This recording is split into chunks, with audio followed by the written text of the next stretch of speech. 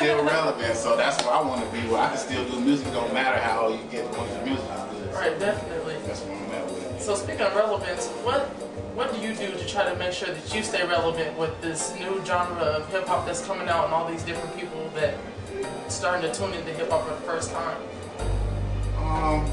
You know, I just try to keep putting out new good music. You know, it really doesn't really matter what's the hot thing right now. As long as the music's good, they gonna love it. You know what I'm saying? I dig that. That's why I try to keep all my stuff. You know, good production, good content.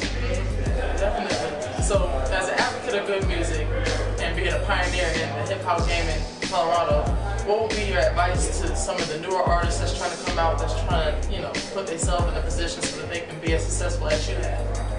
Oh, it's all about your grind, it's all about your hustle. Nobody's gonna do it but you. You gotta get out there to all the DJs, you gotta get out there and actually sell yourself. You know what I'm saying? Get with the big producers. Go ahead and pay that money. People scared to pay $100 and $200. Oh, I don't have it, but it's an investment. Yeah, it's an investment in what you're trying to do. Absolutely. So, you have your own studio, and it's straight checking. Where is that? Because I know. Well, I had an office space off of Isla in Peoria, but shit happened. They didn't want to redo my lease. Oh, okay. I got all my shit back at the studio. It's still open, so if y'all need studio time.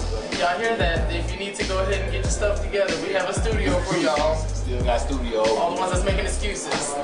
But you're tuned in right now to My Hat City Sundays on QB Network with your girl DJ. We got Nyke Nitti in the building.